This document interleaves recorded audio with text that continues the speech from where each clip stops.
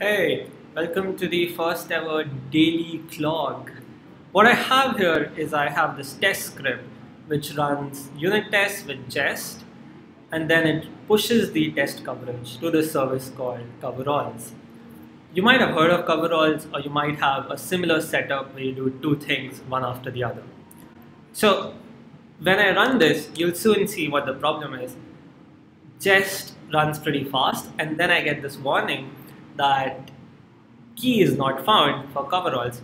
So the thing is, I'm not supposed to run this on my local, I'm only supposed to run this in the CI environment like Travis or Circle CI. Of course, I can do something like this. I can create another script which is test CI, which runs all of this and only run unit on my local. But I'm not a fan of modifying the default scripts. So what I'm going to do instead is I'm going to write a check over here. So the first thing you can do is install this package called checkenv and save it as a dev dependency. What checkenv lets you do is check for a variable in the environment. If it exists, then run a script. If it doesn't, run a different script. Over here, what we want to do is say checkenv, and if the CI variable exists in the environment, then run this script. Otherwise, exit silently. So this is the format. You say checkenv, the variable, you say and the true condition command, and or the false condition command. Alright.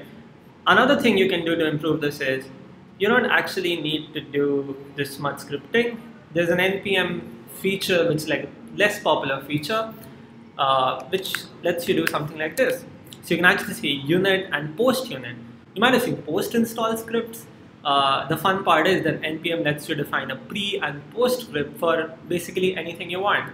So I'm going to do this and then I can delete this second command because it's going to run automatically. Now when I do npm t, you'll notice that jest runs nicely and then it skipped the second byte. I don't get any warning because this variable does not exist, which is perfect. We can also test this the other way around. Does it even run when CI is true? So I'm going to just artificially set CI true and then run my test and you'll see it works. Yep, I get the same one. Perfect. Now to take this to the next level, right? Maybe you don't want to run this on every branch. Maybe you only want to run this in the CI build where your branch is master. How can you do that? So checkenv unfortunately only lets you compare Boolean values, but there is another package called ifenv and you can save that as a dev dependency. And what ifenv lets you do is actually make a comparison statement. So over here I can replace with ifenv. I'm using Travis CI, so that exposes this variable called Travis branch.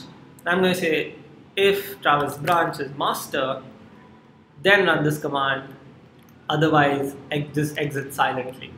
And because it's a post unit, it always will run after unit. So this is how you can improve your scripts and create a better experience for yourself. Okay, so if this is the first video you're watching, I'm doing these every day.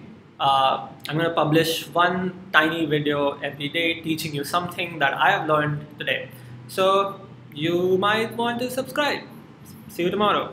Cheers.